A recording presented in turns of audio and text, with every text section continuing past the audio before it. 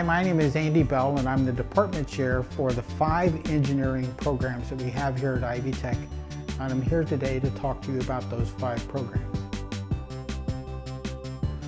Okay, let's take a question. So talk about some of the technology your students work with.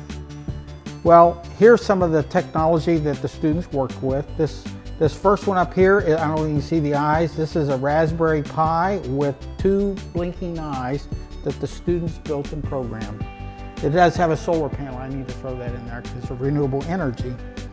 We also have a hexapod. Hexapod has 6 legs.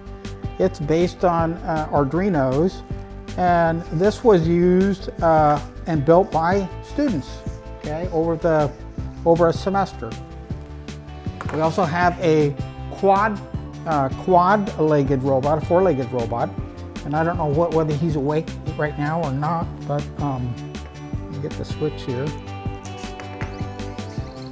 And we use robotics and electronics and computers, all kinds of computers in here to teach electronics and our engineering programs.